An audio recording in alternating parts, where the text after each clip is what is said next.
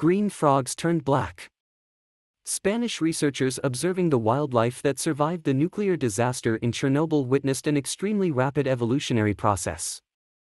Trying to determine whether the animals have adapted to living with radiation, the researchers observed that the frogs, which were normally bright green, turned black. Germán Orizaola of the University of Oviedo and Pablo Burraco of the Doñana Biological Station cited the findings from their research since 2016 in a paper published in The Conversation. Wildlife in Chernobyl. The accident that occurred in the fourth reactor of the Chernobyl nuclear power plant in 1986 caused the largest release of radioactive material in human history. According to the International Nuclear Incident Scale, the accident is one of the largest nuclear accidents to date. The radioactive fallout cloud caused by the disaster drifted from the west of the Soviet Union to Europe and over the Black Sea to Turkey.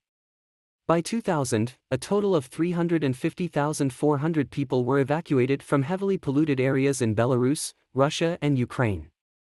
On the other hand, more than 30 years after the accident, Chernobyl has become one of the largest natural reserves in Europe. Many endangered species now take refuge here, including bears, wolves, and lynxes. Color of tree frogs. Frogs attracted the attention of researchers who started to observe this reserve in 2016. Between 2017 and 2019, the colors of animals known as oriental tree frogs in northern Ukraine were studied in detail.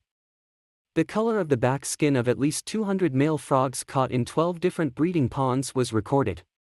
The areas where the frogs were caught were affected by radiation to varying degrees. This allowed the researchers to see comparatively how frogs responded to radiation.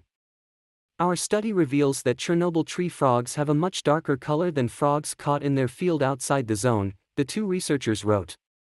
Some are as black as pitch. Melanin against radiation. Melanin, a black pigment that is insoluble in water and concentrated in areas, is responsible for the dark color in many organisms. However, according to the researchers, this class of pigment can also reduce the negative effects of ultraviolet radiation. It absorbs and dissipates some of the radiation energy. Therefore, it is estimated that Chernobyl's black frogs proliferated thanks to the protective effect of melanin.